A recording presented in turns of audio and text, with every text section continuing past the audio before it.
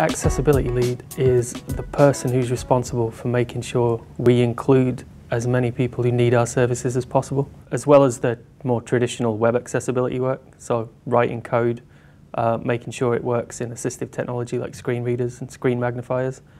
We have a program called Digital Inclusion to help users who aren't currently online get online so they can use the digital channels we're building.